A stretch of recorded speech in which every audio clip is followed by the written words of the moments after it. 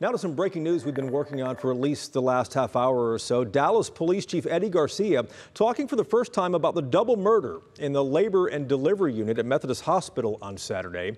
WFAA's senior crime and justice reporter Rebecca Lopez has been breaking developments on this all weekend and joins us now live from Dallas Police headquarters with this breaking update. Rebecca?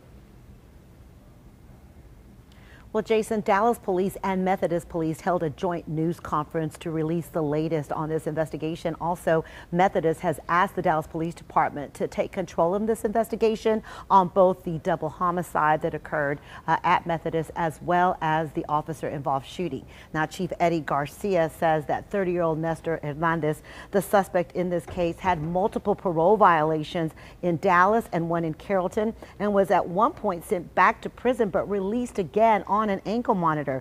Garcia went through the timeline of what happened on Saturday as well, saying Hernandez was in the hospital and attacked his girlfriend, and when a caseworker tried to help, she was shot to death. Then a nurse tried to help and she too was shot. He says Hernandez was confronted by a Methodist police officer who shot him in the leg. According to court records, Hernandez is a habitual criminal with multiple felonies dating all the way back to his juvenile years. But throughout the years, his cases have been plea bargained and he has gotten very light sentences, Jason, and that is very frustrating for the chief of police.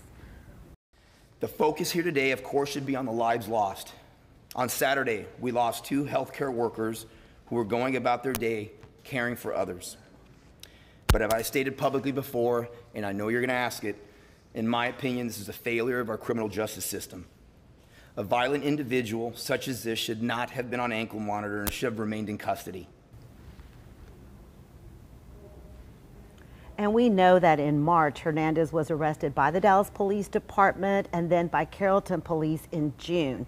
He was sent back to prison but was released again in September. We have a lot of questions for the Board of Pardons and Parole about why he was released on that ankle monitor. And according to them, he was given permission to go to the hospital. Well, we want to know why they gave him permission to go and why the hospital, according to at the press conference, the police chief says they were not informed that he was going to be there. And again, this is a very violent individual who has multiple felonies, Jason. And Rebecca, we heard some strong words there from the chief about 3:15 this afternoon. You've been covering ankle monitors for some time now. What does the chief want to see happen here as it comes to when it goes to ankle monitors?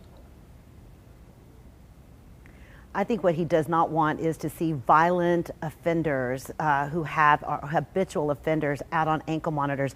We have covered multiple cases here in Dallas County where they have simply slipped out of their ankle monitors, cut them off. Some have been on the run. In fact, there are some right now that are on the run that are wanted for murder. And Chief Garcia and even the Dallas County commissioners say that it is very hard to also monitor all of the people that are out. Right now, we know that as of May, when I last did the story, there were 800 people on ankle monitors, the majority of them violent offenders, and only 11 employees at Dallas County that are able to track them. And so Garcia says, look, when you have violent offenders like this, they should either be in prison or in jail and should not be out on ankle monitors because they, according to him, simply don't work. Yeah, indeed. So good reporting there, Rebecca, and really strong words from the chief. We'll have to wait and see what actually comes of this politically, but I'm sure something will happen. Rebecca, thank you so much.